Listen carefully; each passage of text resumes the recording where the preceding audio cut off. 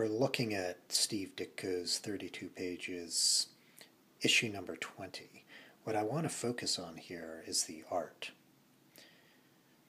There is a New York Times article a while back on Steve Ditko, and there were a number of comments in the article. All of them, every single one, claim that Ditko is mentally ill, that he's a Randian objectivist.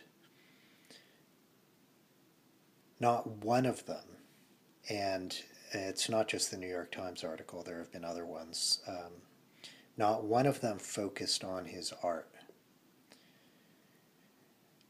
In a future post, I'm going to address whether, in fact, it even makes sense to call Steve Ditko a Randian or an objectivist. But what I want to focus on is the extraordinary technique here.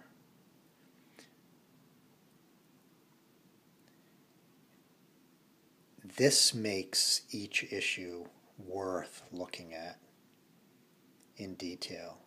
The page layout, the movement, it's deceptively simple. The way that only a genius could make it work. It's beautiful. I wonder how many people actually take the time, though, to look at this art and absorb it. There's an interesting book on Chris Ware called Drawing is a Way of Thinking.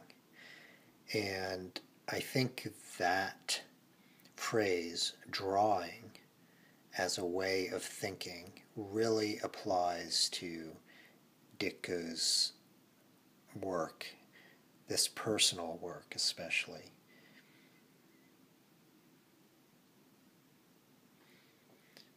I think the art speaks louder than the words.